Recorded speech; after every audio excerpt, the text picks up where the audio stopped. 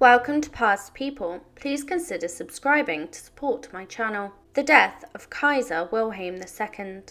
In June 1941, after many years of living in seclusion, Kaiser Wilhelm II, often identified as the primary instigator of the First World War in Europe, passed away in the Netherlands. He held animosity towards numerous European countries and witnessed the outbreak of the Second World War on the continent. The Nazis, who had gained control of Germany, grappled with how to handle the former emperor's remains. Kaiser Wilhelm II was the final emperor of Germany, instrumental in elevating the nation to great power status, which contributed to the onset of the First World War. Interestingly, he was the eldest grandchild of Queen Victoria of Britain. He wielded influence following Victoria's death, even mandating the casting of a death mask of his grandmother's face against her wishes. After the First World War, he fled Germany and lived the rest of his life in exile. But what is the account of his demise? Kaiser Wilhelm was born on the 27th of January 1859, the eldest offspring of Crown Prince Frederick of Prussia and Vicky, Queen Victoria's daughter. His birth was fraught with complications, resulting in a withered arm that he tried to conceal. In 1881, after a period of military service, Wilhelm wed Augusta Victoria, the Princess Schleswig-Holstein, and together they had 7 children. In 1888, Wilhelm's father ascended the throne as Frederick III, but passed away shortly thereafter, making Wilhelm the Kaiser of Germany at the age of 29. Admiring Otto von Bismarck, he compelled Bismarck's resignation within 2 years and believed that bolstering the armed forces was paramount for Germany. He looked towards nations like Britain with intense envy for their navy and empire.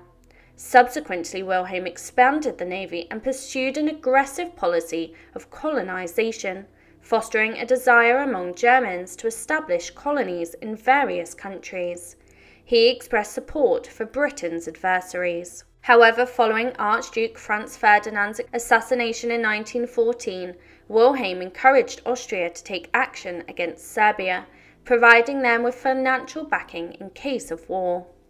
Unfortunately, Wilhelm's naivety about the repercussions of his actions led to the outbreak of the First World War, resulting in the loss of millions of lives across Europe. Many British soldiers who fought had unclear motivations, and Wilhelm's actions brought suffering and upheaval throughout Europe. He found himself somewhat excluded from the military hierarchy, and on occasion he disrupted opportunities for peace by inciting war. His role was nothing short of that of a warmonger. In 1918, the entry of American forces into the conflict coincided with a period of severe suffering for Germany. The years of trench warfare had drained their manpower and resources, resulting in the collapse of the German military. Consequently, Kaiser Wilhelm II abdicated the throne, prompted by uprisings in Berlin and the recognition that he must relinquish the imperial crown. Although he initially desired to retain the title of King of Prussia, he eventually agreed to a complete abdication. On the 10th of November 1918, he crossed the border into exile in the neutral Netherlands by train. His cousin King George V of Britain dubbed him the greatest criminal in history, and the British Prime Minister sought his execution. Throughout his exile, Wilhelm penned his memoirs, spending the subsequent 2 decades entertaining guests and staying abreast of European affairs.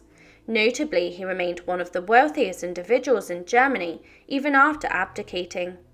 In the early 1930s, he held hopes that the Nazis would facilitate the monarchy's restoration and name his grandson as the new Kaiser. However, Hitler had different intentions, blaming Wilhelm for Germany's darkest days. Wilhelm welcomed Nazis into his home, but he eventually condemned Nazi rule, stating that "we have ceased to live under the rule of law, and everyone must be prepared for the possibility that the Nazis will push their way in and put them up against the wall." Witnessing the persecution of Jews in Germany deeply shocked him, and he admitted feeling ashamed to be German. He critiqued Hitler, noting that a nation is built by families, traditions and values, not solely by military might. He once leaned towards believing in National Socialism, but became disheartened as Hitler eliminated wise and outstanding Germans, leaving a regime of thugs. He criticized Hitler's ability to secure victories without bringing genuine honor and safety to the nation. He lamented that Germany, once a nation of artists and soldiers, had become a realm led by manipulative deceivers and fanatics. He did recognize Germany's initial military achievements at the outset of the Second World War. He corresponded with Hitler, conveying congratulations and expressing hope that under Hitler's leadership the German monarchy would be fully restored. However, the Nazis' conquest of the Netherlands in 1940 brought them to his doorstep. At an advanced age, Wilhelm withdrew from the public life and declined an offer of asylum from Churchill to spend his remaining days at Hohenzollern. In his final years, bitterness towards the British and Jews consumed him. By June 1941, he was gravely ill. In his last week, he battled intestinal issues and took to his deathbed at the age of 82. Despite his severe illness, he showed significant rallying just a few days before his passing. His family gathered by his bedside, leaving as he appeared to improve. Yet on the night of the 4th of June 1941, he suffered a pulmonary embolism and lapsed into unconsciousness. Although his heart continued to beat, he never regained consciousness. He was pronounced dead at 11:30 a.m., and at the time of his passing, his wife, his only daughter, and his grandson were the sole members of his family that were present. The burial of Kaiser Wilhelm II became a major issue. Initially, Hitler sought to bring Wilhelm's body back to Berlin for a state funeral during wartime. However, Hitler realized that this might be perceived as a claim to the throne, serving his propaganda purposes. Kaiser Wilhelm had stipulated that his body should not return to Germany unless the monarchy was restored, a request that was honoured. The Nazis in the Netherlands agreed to a modest funeral with a small gathering of mourners, including German field marshals, flying aces from the First World War, and military advisors. Despite Wilhelm's occasional criticism of Hitler, he explicitly stated his aversion to Nazi symbols, such as a swastika, being displayed at his funeral. Hitler disregarded this request, turning the funeral into a near-Nazi rally adorned with swastikas everywhere, completely disregarding Wilhelm's wishes. He was laid to rest in a small mausoleum on the grounds of the house where he had lived in exile for decades. Today, this site is considered a place of pilgrimage. Despite passing swiftly within a matter of hours, Kaiser Wilhelm II endured suffering in his final moments on earth. What is truly distressing is that he spent his later years in the Netherlands living comfortably while being accountable for a conflict that tore millions of men from their homes and families. In British villages today, the names of those lost in the First World War are etched into church walls, a testament to the lives taken by a conflict they had no part in.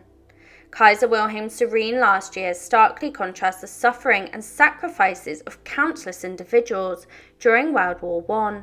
His comfort during this period seems to mock the anguish endured by so many. His potential culpability in the conflict's horrors is a topic of debate.